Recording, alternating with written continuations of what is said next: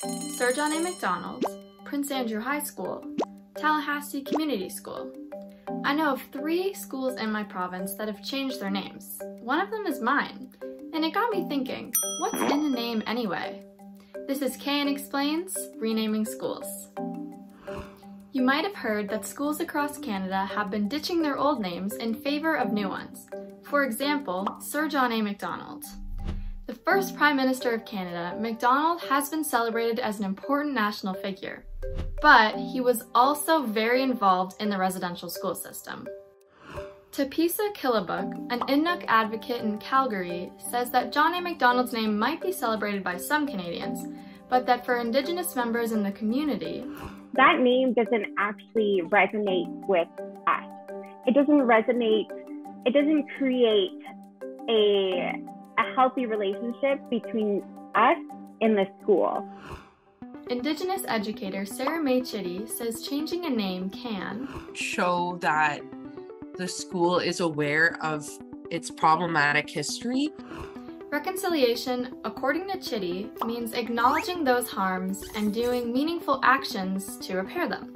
The repair work requires all community members, Indigenous and non-Indigenous, to be a part of the process. So how have these name changes come about? In many cases, people have raised their voices and demanded change. One kid who raised her voice is Aimee Dorsey. Back in 2020, when Aimee was in grade 8, she found out about the troubling history of the namesake of one of the local schools in her neighborhood. Turns out, the man Dan Knott School was named after wasn't just a former mayor of Edmonton. His election was celebrated by the Ku Klux Klan, aka the KKK, a racist hate group. Aimee created a petition and it got almost 8,000 signatures. In April 2022, the school was given a new name. The name we've chosen for the new school is kisêwâtisiwin, and that reflects one of our 7 teachings of kindness and the act of being kind. While this was a big win, the experience affected Aimee's mental health. Not gonna lie, it's kind of been like one of the worst experiences in my life. She received a lot of hate and harassment from members of the public who didn't agree with the move to change the school's name. Like, I'm still hurting a lot from like everything that happened. So, does she recommend kids get involved with this sort of activism?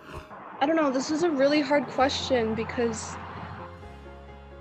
I feel like if someone had the supports that they need to like do that and like they're like in an okay place to deal with the backlash, then I think that they should, but like I know that I wasn't.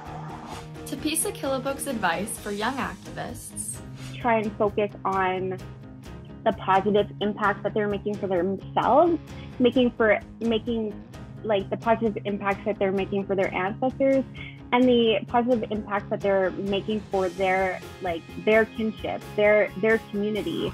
All right, but why do people get so upset and even angry when the issue of removing a name and replacing it with a new one comes up? I think people don't like change. Canada is a great country for a lot of different reasons, but we sort of pretend like a lot of things didn't happen. The experts we spoke to said that confronting the negative parts of history can be challenging for some people. People are forced to recognize that maybe what they've known their whole lives isn't as true as they thought it was. So I think we need to remember that renaming things is how history works. History isn't written in stone. It's constantly changing and evolving as we understand new information about the past. At my school, that meant the public could suggest names. Names like City of Lakes and Woodlawn made it onto the final list, which then the community could vote on. Woodland High won. Other name suggestions like Poggers High School and Kermit the Frog School did not make it on the list.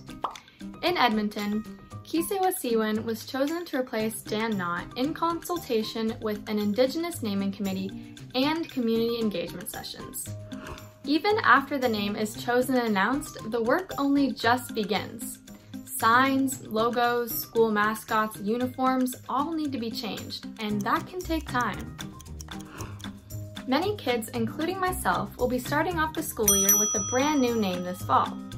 Some schools across Canada are reconsidering their names right now. Is your school one of them? Email us at cbckidsnews@cbc.ca. Alright, that's it for Can Explains. For CBC Kids News, I'm Isabelle MacNeil.